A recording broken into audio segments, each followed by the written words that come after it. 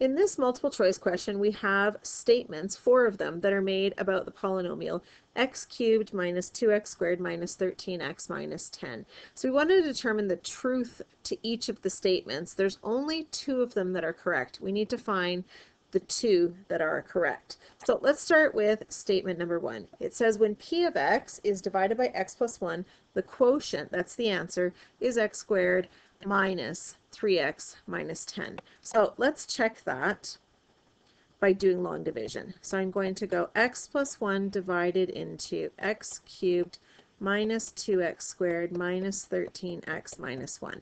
So I start with my leading coefficients. So x cubed divided by x is x squared, and then I multiply. X squared times x is x cubed. X squared times 1 is x squared. Subtract. So x cubed take away x cubed is gone. Negative 2x squared take away x squared is negative 3x squared. And I can bring down my next term, negative 13x. So negative 3x squared divided by x is negative 3x. And now I multiply. Negative 3x times x, negative 3x squared.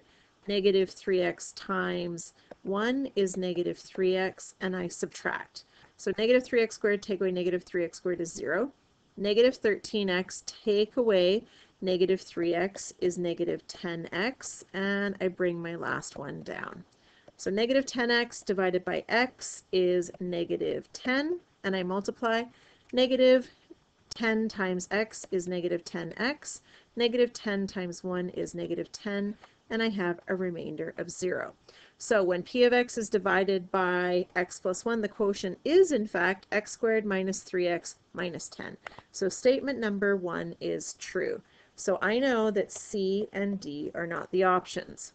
So now I'm going to jump down to 3 and 4 to determine which one is the true statement. So statement number 3 says p of negative 2 is equal to 0, so x minus 2 is a factor. Well, let's first of all test to see if this is true. Is p of negative 2 in fact 0? So p of negative 2, replace your x values with negative 2, and we're going to see if this indeed is equal to 0. Okay, so a little bit squishy there. Let me just erase what I was working on before just to give me a little bit more room. So I substitute each with brackets of the x values with negative 2, and now I just work it out. So negative 2 cubed is negative 8, minus 2 times negative 2 squared is 4. Negative 13 and negative 2 is 26, take away 10. Of course, you could put this all into your calculator. I just want to show you how the steps work. Negative 8, take away 2 times 4 is 8, plus 26 minus 10. So looking at this, I have this is negative 16, and another 10 is negative 26. Negative 26 plus 26 is in fact 0.